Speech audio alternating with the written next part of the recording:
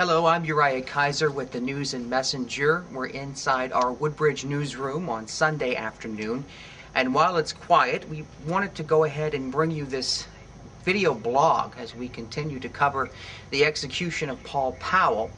It's a story that gripped the Prince William region 10 years ago when it happened and continues to draw attention now as Powell nears his execution date on Tuesday. Powell has been convicted of killing 16-year-old Stacy Reed inside of her Yorkshire home in 1999. After he killed her, he also raped and brutalized her 14-year-old sister, her then 14-year-old sister, Christy, inside the same home.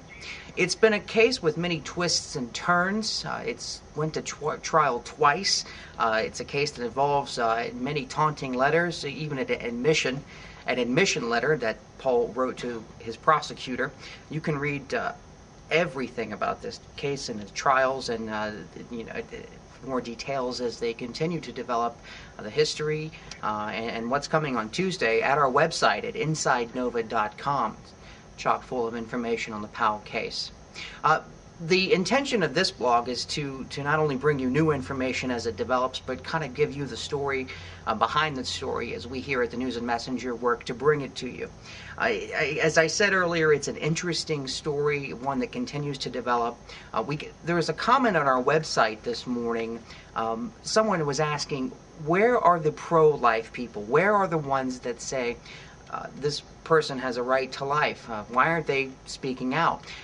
To be completely honest, there hasn't been a lot of that on our website. We do get a lot of comments, but there's a possibility that either the pro-lifers have not found our website or have chosen not to comment on it, or the simple fact may be that the case has gripped Prince William County so much that many who live here think that even after admission, that the execution may be the right thing for him. It's one we'll have to see, and one we'll have to watch as it plays out. On a personal note, I've never covered anything like this before. This is a first for me as a reporter. So as I learn new details, I will bring them to you. We'll both be in this boat together as the News and Messenger works to bring you this story. What we're expecting in Jarrett, Virginia on Tuesday when we go down to cover the execution will be outside of the correctional facility, and we're told to expect protesters, those who are against the death penalty, and we're told to expect people who are for the death penalty.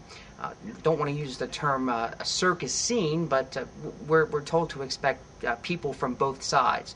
So we will work to bring you that story as well. As far as we know, we won't be inside to view the execution. In Virginia, the family, members of the media, and residents are allowed inside, but there are a limited number of seats. And at this point, we don't have one of those seats, so we will bring you the story from outside the correctional facility. And if anything changes, of course, we'll let you know on our website and, of course, here on this blog, on this YouTube blog. For now, that's the story from here. We're going to go ahead and make sure everything is set to go as we hit the road on Tuesday. Make sure our gear is ready, our reporters are prepped, our photographers have their cameras and lenses clean, shined up, and polished, ready to go. We will leave Woodbridge Tuesday morning. We should get in. We're expected to get into the area about 3 o'clock and begin coverage on our website at InsideNova.com after that.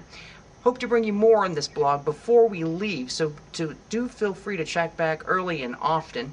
The website is youtube.com/Wahooa. That's my personal page, and you spell it WHAHOOA. For now, that's it. We'll talk to you soon.